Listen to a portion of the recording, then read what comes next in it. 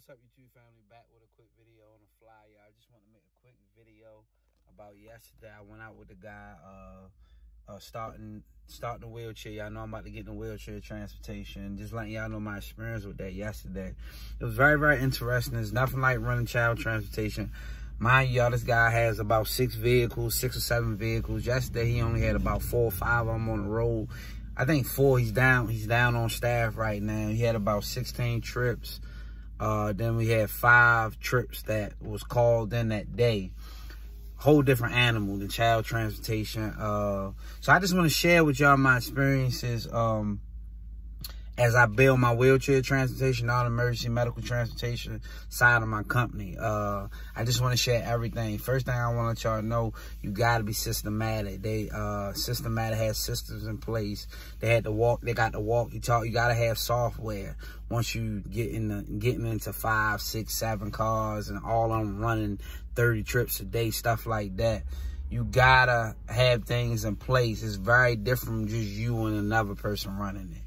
You know, than a 2-man show. You had a dispatch person. They were working in unit. Man, they was working that thing through the microphone. They had the microphones or the walkie-talkies, not microphones. They had the walkie-talkies.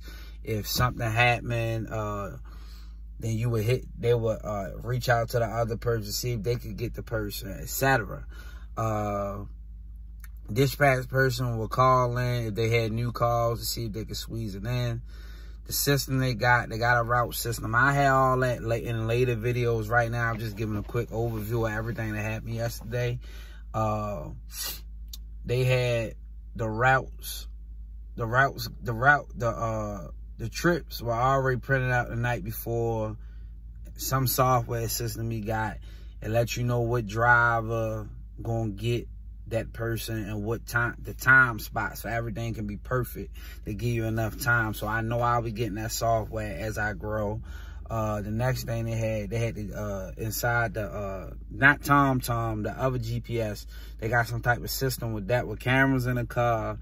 Then the dispatch person can send any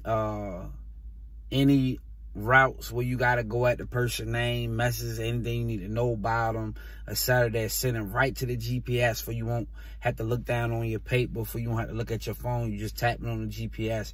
You go where you got to go at. If you're lost, if you can't find an address, they have a software that can let you know what's close to that place. That way you know if you're far off, if you're too far. We couldn't find an address.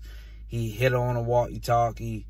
She straight was able to tell us, if y'all roll past this gas station, y'all too far. It's right before this gas station. So software is very, very important when you're trying to be more effective when you have 5, 6 vehicles out there trying to get things done. So for y'all that don't have 7, 8 cars or in y'all wheelchair transportation, but that's a place y'all want to get, the first thing I can tell you from what I learned is you're going to have to get software. You're going to have to spend money on this stuff to be more efficient. It will help you with your daily operations. I'm only starting out with me and another driver, but I'm just throwing out there what I learned yesterday. And y'all, he getting, where he at in his business, man, he getting $90. He getting $160 round trip. He charging people, he charged like $80, $85 just to get in his vehicle. But he had all nice cars, everything. We did a lot of private pay yesterday. These is regular people paying out of their pockets, people paying for their mother and father to get to where they need to go at. So you can build your business on private pay. But he does have some third-party companies that he worked with. He actually was on the phone with one of them yesterday, and he told him that their rate, he negotiated a higher rate right in front of me, y'all. So there's a lot of ways you can do it, y'all. I'm excited about this chapter right here. I want to keep this video under 6 minutes, but I just wanted to share with y'all my experience working with him yesterday and what I learned from that. And if you want to grow to 6, 7 cars in a wheelchair side of transportation or non-emergency medical transportation, you're going to need systems in place. You're going to have to use software. You're going to have a dispatch person. It just can't be you and your one driver. It's not gonna work like that. You're gonna burn yourself out trying to get all your trips in place for the next day. New calls coming in. You're gonna have to have it. I saw, but I mean, they were working that thing yesterday, man, and it was pretty good. It was pretty good. And I know he probably made $3,000 yesterday. But y'all be blessed. I'll catch you on the next one. I got to pick a client up right now. So I'm in the process of moving, y'all. So I'm selling my house. So I don't know when I'm going to maybe make videos at home or whatever. Just a lot going on. And that's a new chapter in my life too, though.